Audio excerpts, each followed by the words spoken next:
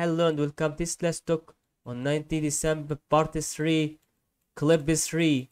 So let's go through this video or third clip. We can go here and understand that quickly with we can go here about that.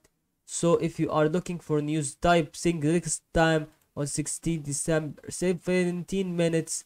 Tesla pair asks Elon Musk if production capacity is far in excess on organic demand after remote idling of Giga Berlin. So here is a joint electric vehicle manufacturers.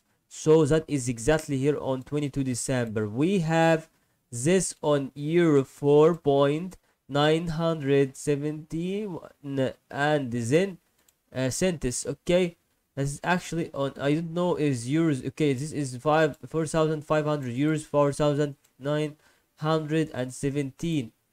So that is my actual thing about Jordan Johnson. So that is exactly what is going on, and how can we see it just be really having some very good relation.